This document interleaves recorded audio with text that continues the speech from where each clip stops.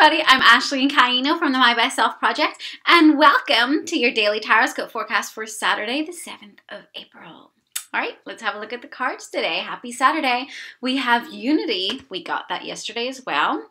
We have the Five of Fire, and we have the Dreamer. All right, so overall, look at the energy today.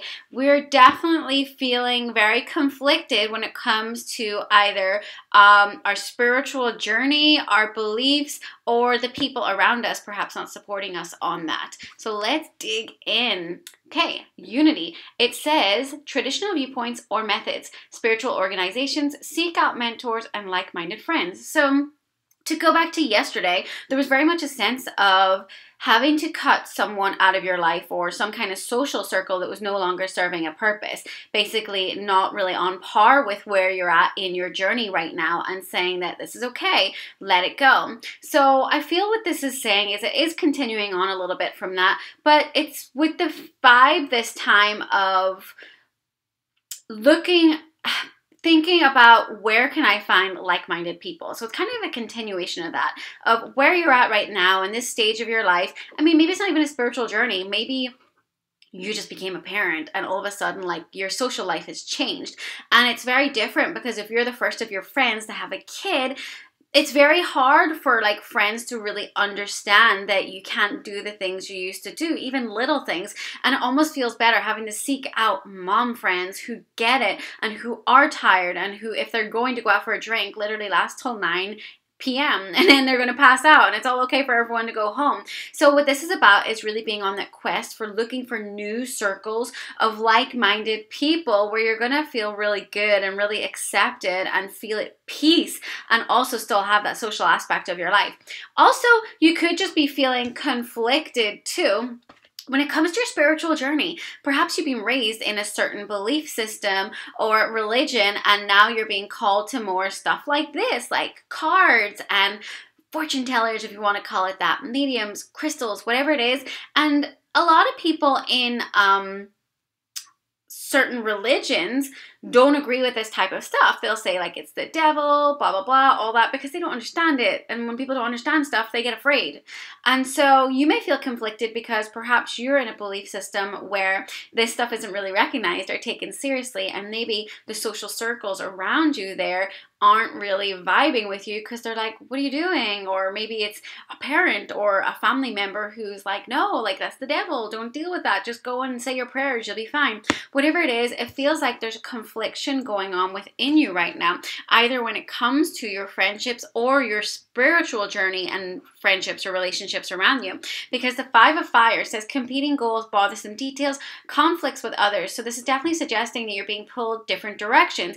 And the advice that's coming out from the cards here is to listen to your heart and follow your dreams. The Dreamer says that. It says a leap of faith, follow your dreams, unexpected opportunities. The Dreamer is all about dreaming big and taking risks and ultimately dancing to your own beat and taking your own risks. And that's what really this is about. It doesn't matter what other people's opinions are here. Like, you can thank them, say thank you for your opinion and all that. But at the end of the day, it's your life and it's up to you if you want to go down the rabbit hole or not, go on a journey, whatever it is. And the Dreamer's telling you to do it. It's saying that this is about taking that leap of faith. This is about listening to what you want to do. It's about your dreams. You don't dream anyone else's dreams and they don't dream yours.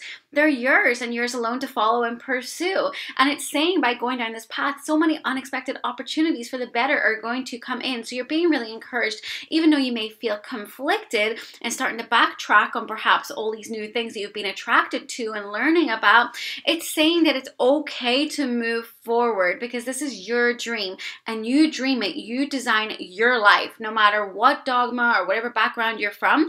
Ultimately, the message is about unconditional love, not judging anyone else, and just being a good person and loving everyone else. And that includes loving yourself and being true to yourself. So this is really suggesting that whether it's friendships or your spiritual journey, put the conflict to rest because it is about you dreaming your dream and making what you want of this life, not what someone else wants you to do with it.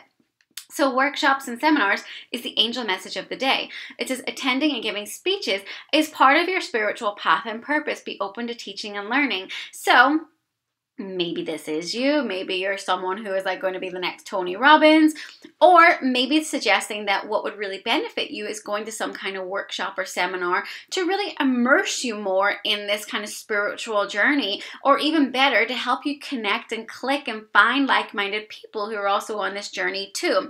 Or it's just about finding some kind of personal development book that's going to really feed your soul. I could grab so many books from all around me here. Even I have one right in front of me, just even about learning crystals, crystal healing for the soul. There's so many. There's one behind there all about the moon cycles. There's another one called Witch, which isn't about being a witch, which some people will tell you. It's about nature's beat, like the moon cycles, which is so powerful because like the moon's connected to the tides. It's connected to our periods, for God's sake. You know, the moon is so powerful. So it's all about being in touch with like the natural elements of the earth, not actually being a witch as such. So what this is saying is, go onto Amazon or go to a bookstore and go to like the spiritual or metaphysical section and look for something that's going to call your soul and read it. Even if it's about affirmations or healing, whatever it is, it's telling you that it's time to really pursue this more, dance your own beat, be the dreamer, make your dreams happen by doing more study, more research, and grow yourself in this journey. And by learning more of this stuff, it's going to solidify more of this idea, this spiritual path in your mind, because you're going to see so much evidence of how this stuff is really real and how it's not bad, and it's going to keep you more anchored to your purpose and to your dream. Okay, your affirmation for the day. When I accept the love of the universe as my primary teacher, I will always be guided back to the light. And that's what this is about. This is about being a light worker, not a dark worker. Never be afraid of going down this spiritual path, because ultimately it's just about exploring how you can become your best self. It's by accepting the love of this universal source energy, consciousness, God, whatever you want to call it, and let it be your teacher. And that means listening to whatever way you are being guided, not anyone else. You will be guided in the right direction, in the direction of the light. So this is a real reminder of it's all okay. You have nothing to fear. All right, you guys, I hope you enjoyed today's Tarotscope. Please like, share, tag a friend, or subscribe. And I look forward to bringing your Tarotscope tomorrow. Bye.